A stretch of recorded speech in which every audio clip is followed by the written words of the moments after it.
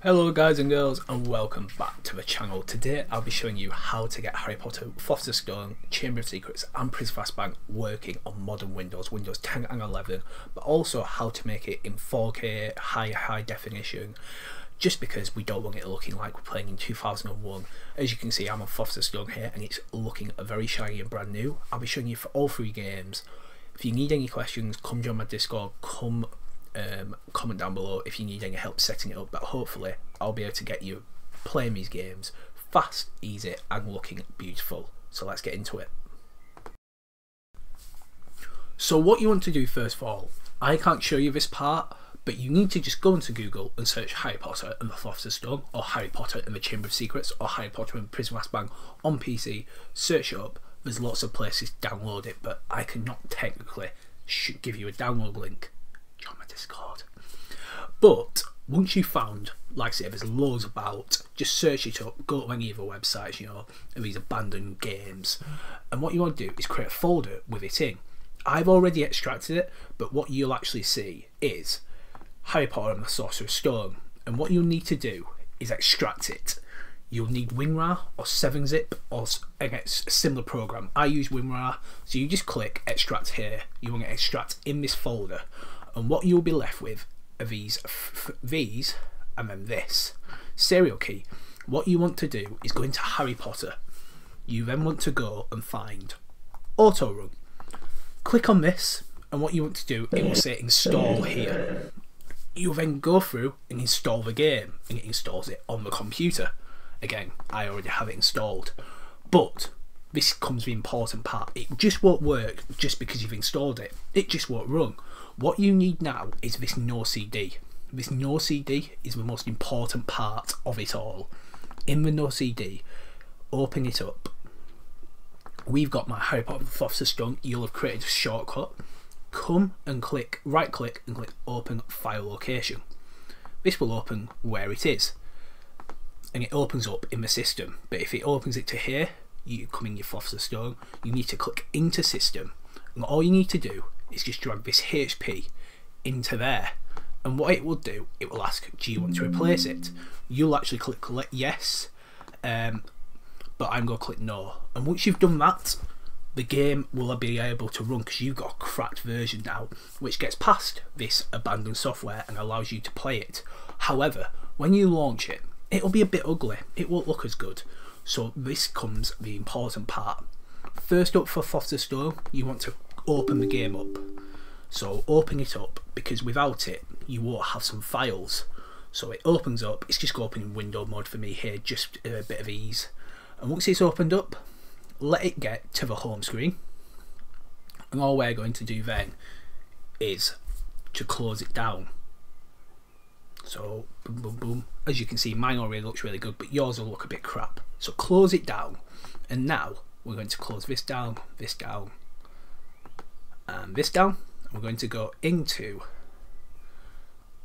folders, and then we're going to go to documents, and when you play the game it generates a folder, and for Harry Potter 1 it's just called Harry Potter, and you'll have these. You'll have save, you'll have detected, HP and user. What we're going to go into is the configuration settings, not the depth document of HP. I've got a few of these open already, so let's just close them all down. And to get your game looking good, what you want to do is scroll down, so just using your downward arrow, and you're going to be looking for this section here, WinDrv.WindowsClient, and this will be defaulted at like 640 x 320, things like that, the bog standard rate for 2001. What you want to do, if you're playing on Windowed View, just delete the X and Y, and I'm playing on 1920 by 180. If you've got a 180, if you've got a 4K monitor, put the ramifications for 4K there, or whatever things you want. So if it's 1270 by 720, 1280 by 720, whatever you want to play. Then we've got full screen view, which most of us will play. So again, just change it to what you want. So 19 by 80, and this one will be defaulted at 16. So full screen color bits. You want to upscale that to 32. Then what we're going to do is just scroll down a bit more to MinDesiredFrameRate. Again, you can play up to 120 in this game, but anything over that, the game starts to be buggy. So I recommend playing at 60, but I'm just going to keep it at 34 for the video. So don't go above 120. And then what we're going to do, again, you've got this one which I always tend to change as well, WindowedColorBits, again from 16 to 32, and then I also just put this in here. And then finally, the final one we want to be looking for in this HP folder is VSync. So just put Control F and VSync, and if this is true, change it to false. So use VSync. If it's true, change to false. It just helps with the graphics, so some trees won't look as buggy, things like that. And then just press Control S or File and save. Perfect. What you'll need to do now, because we've updated everything, you will need, these will be in the download links below, these two here, Legacy D3 Resolution Hack, and also another one which I actually don't have right now, but it's for widescreen fix, because if you don't have them, what happens is the menu just, you can't get past the main menu. So you need to have the widescreen fix, which I already have in the folder, and this VSync. And what we need to do, once again, we need to right click on Harry Potter and the Philosopher's Stone, and we need to open file location. And once again, in this system, we need to drop our VSync. So in our HP1 folder, let's go to that, which is on desktop, HP1 PC. We need to extract, so right click on Legacy D3 Resolution, go to WinRAR and extract here, which it will do, and we get these two, D3DML and D3Dim 700, and you need to drag them across into the folder. And I've already got them there, so it'll ask me to replace. But then for HP menu and HP base, these two that will be down below the link, you'll drag them in there, and what will happen, it opens it up into normal screen. So once you've got both of them in there, there's one last thing we want to do, and it's to change the field of view so Harry's legs are not hidden. So we're going back into our documents folder, into Harry Potter, but this time we're going into the user configuration settings, and what we're going to do, we'll go Control F and just click FOV, and DesiredFOV you want to change to 106.26 for it to work. So again, into user, Control F, 106.26, Control F and save, and we can then open up the game again, and this time it's going to look rather beautiful. So let it open up. Come on, come on, come on.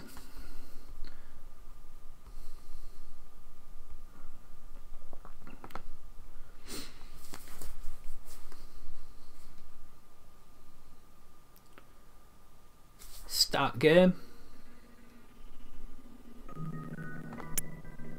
And we can just load in on this one. Load game. Hogwarts main entrance. And as you can see, it's all in beautiful high definition. Again, it is a bit laggy just because my computer's not logged in. But there we go. That is everything for Philosopher's Stone. Let's quickly move on to Chamber of Secrets.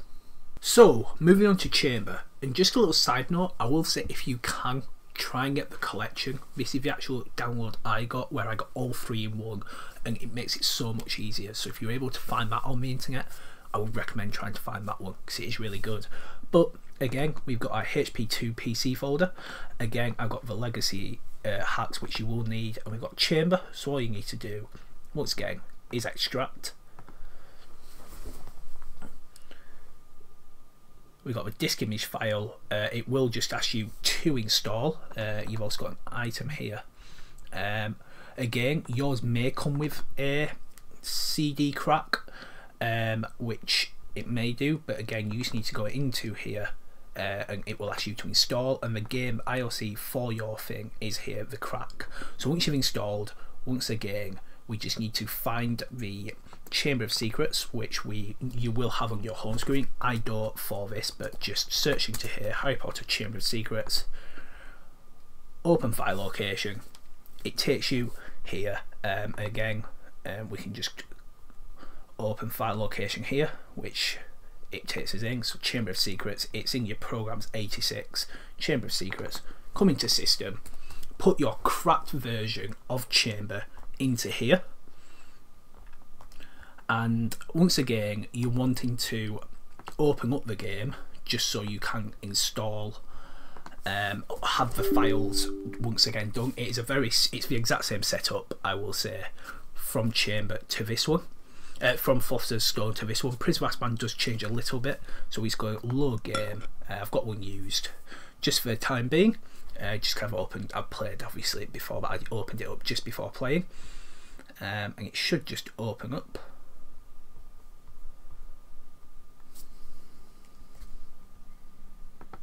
I don't know why it's not doing that, but we'll just try that again. Don't know why I'm having problems now, but there we go. Let's just close it down. It will open up. What you'll then do, once again, we'll go, we don't need recycling bin, we don't need this, we don't need system, don't need downloads. Let's close that. Go into your documents, and again it will produce the folder Harry Potter 2, and then this time we're going into game. Once again, instead of going into HP, and what we're going to find is, don't save that, we're going to find the same things as last time, so we can play it in nice quality. This time, as you can see, it's not actually done, so window viewport we want as 1920 and 1080, that's already at 32, full screen 1920 or 180, or if you're playing in 4K, once again it's whatever you feel comfortable playing in.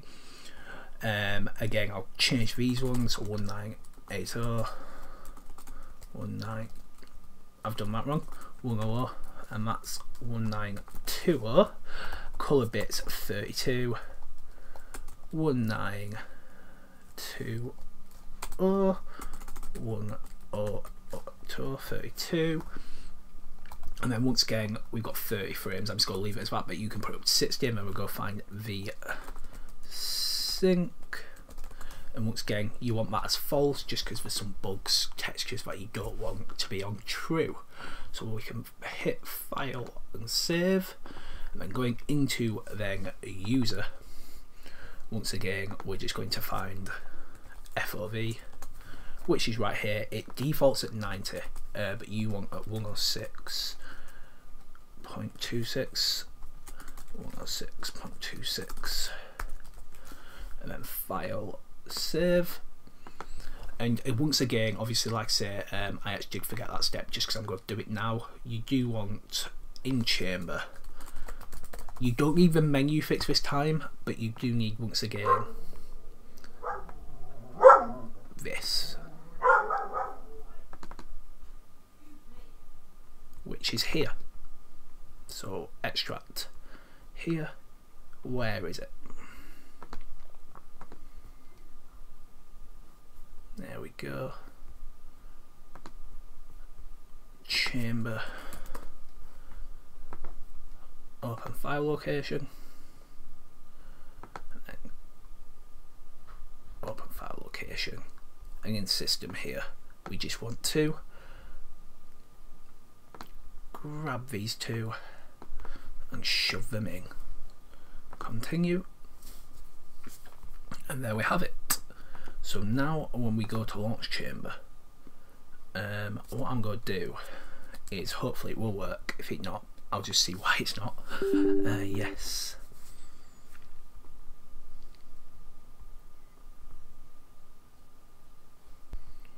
So yeah, here we are in Chamber. After all the cutscenes, you will find this menu here does get cut out, unfortunately. Nothing to be done about that.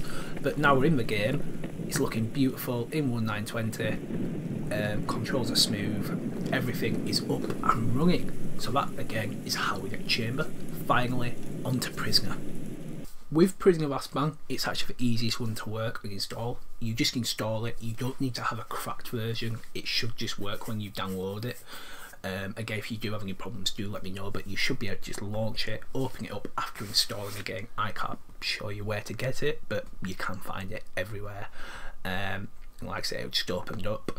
So when you've opened it up for that first time after installing it, we just need to go into our documents, into Harry Potter and the Prisoner of Azkaban, and we've got two here this time. So we've got HPPO, and once again we're just going to go into there, open it up in a notepad form, and yeah, we're looking for our favourite things again. I think I'm in the wrong one here. No, I'm not. Here we go.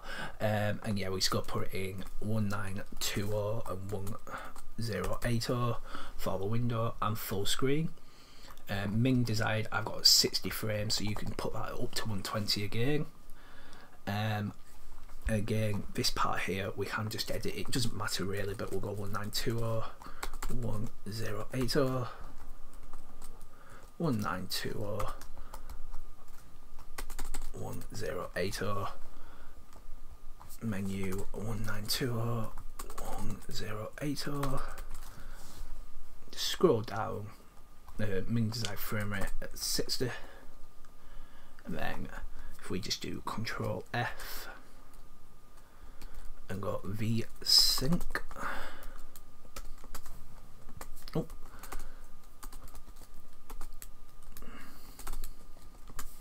again, this isn't true, we're just going to change it to false, and once we've done that, it's just file, save, close this one, and then we're going to go into user, and on this one, this is where it becomes a bit more complicated, because this one, it may not have your field of view. So if you go Control FOV, it may not be there. So what I'm going to do, I'm going to put this in the description below, so just come to down under at the bottom, basically under engine, and you're just going to copy and paste this here, and it's going to be 115.26.0002. and once you've copied that in, if you don't have engine.play control, just copy and paste it in, press save, and what we'll be able to do, this one, it'll be nice and easy. We're just going to launch it. I normally have it as set, but I'm just going to launch it for you here. You'll be able to see in sort of windowed mode how good the game looks. So it's going nicely. Let's go load up one time.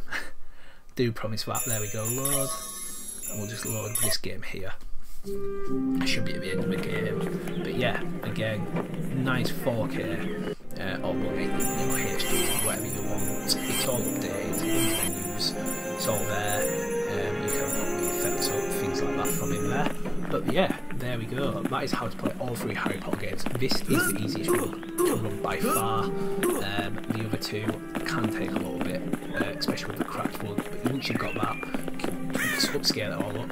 Hopefully this has helped. Like I said, any more questions, join my Discord, comment down below, and hopefully I'll be able to point you right.